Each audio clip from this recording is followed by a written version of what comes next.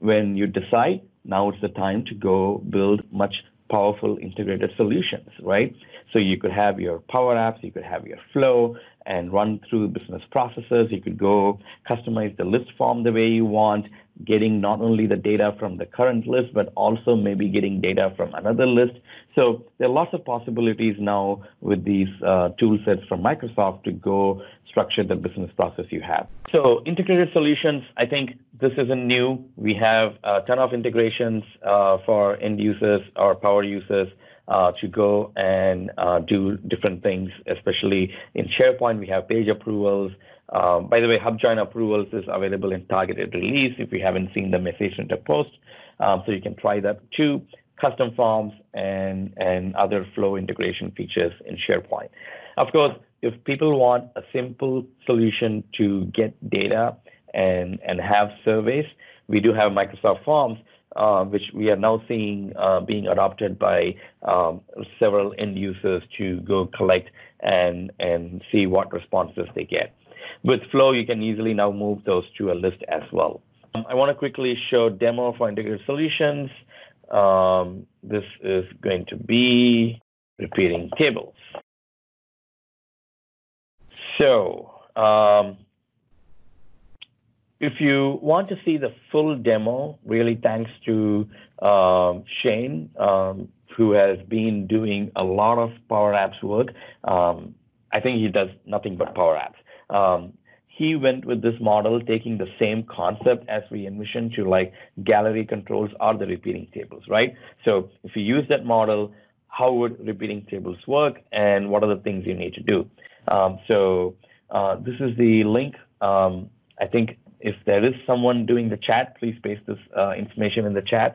And it's a 3-part series. For folks that are not familiar with Power Apps, it might take some time, but for folks familiar with Power Apps, you will find this to be really, really simple way to bring repeating tables. So I'm going to show you the demo for that. I built a simple thing based on Shane Yang's documentation. So here's my regions. So I have multiple, I want to add multiple rows of regions in one go. So here's my Power App, and here's my regions Power App I built. So maybe in another call, I can go in detail, but I'm going to show you the high level pieces that makes this work. So if you play this, I can add regions. I get the options to add. So I can add USA, I can have language, English, and owner. This is something very important, right? Now, in normal integrations with data sources, especially with SharePoint, let's say, I will have the ability to search for users because I already know it's a people field. But what if I actually want to do something like repeating table? Well, I have the model of enter the email or the name, and I can search Office 365, and it's going to come back with an email address. Great. Now I can add this in the repeating table. I can go back. I can say New Zealand.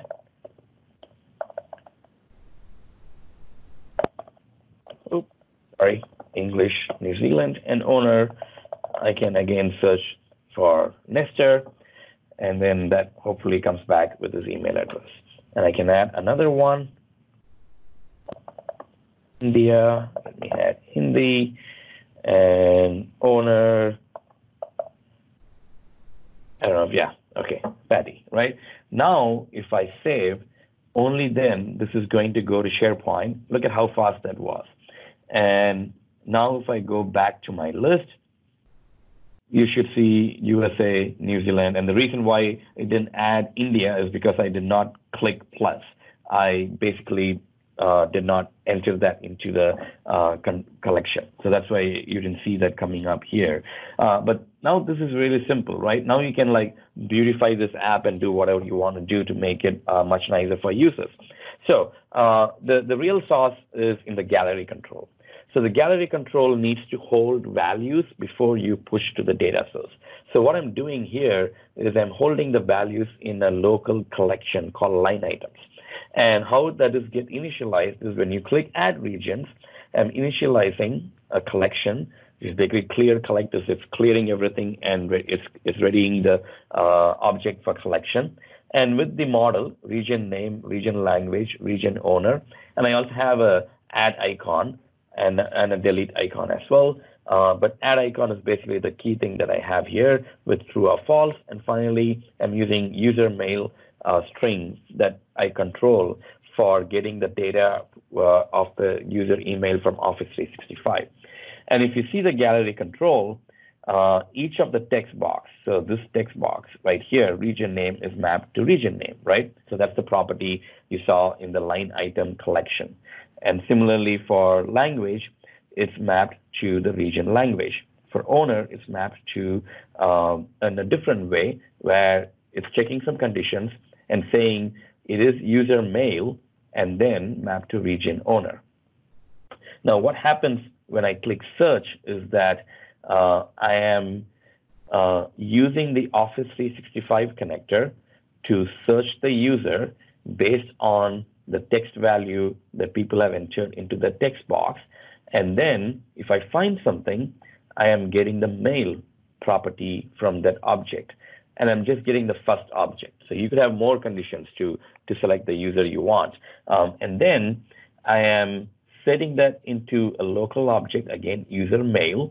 And then I'm setting the text owner email control.text property to the user mail. So that's how I get the value for the user email from Office 365 and then set it. Now, when I click plus, it basically patches, right? You're adding a value to the collection. So what is the value I need to add? Well, whatever I have in the current line item in the gallery control. So I get line items, and this item refers to the current item. And then I set the values for region name as the respective control values. And finally, I set the add icon false. So I don't want to see the add icon anymore, right? I want to see the delete icon going forward so that I can have users delete the line item rather than having more confusion over showing the add icon. And finally, I also now collect an empty line item. So I added one, and I also want to show an empty line item so user can start typing the details for the next line item. And then since I'm using a local variable to also collect the email, which is coming from Office 365, I set that as empty. So the email control text box also has an empty value. So that's the way how I am doing the repeating table with the plus sign and also having a way for users to delete. And finally, the secret sauce, when you save. Now the logic is you have everything in the line items collection.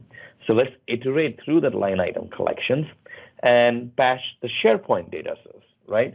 The SharePoint data source is I've connected to the regions list in my site, and I'm saying the patch function, which is saying patch this data source, in which case it is a regions list, and patch with the default values that I want to pass, which is all the columns, right?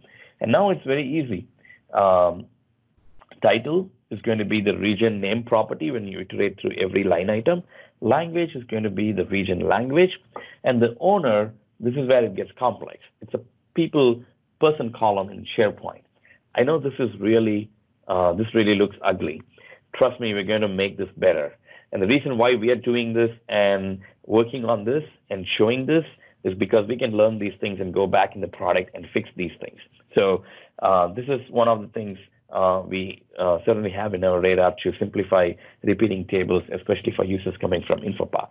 So it's you would have to right now cut, copy, paste this and basically use it in your solution if you're doing it. I think Shane has this in his blog post as well.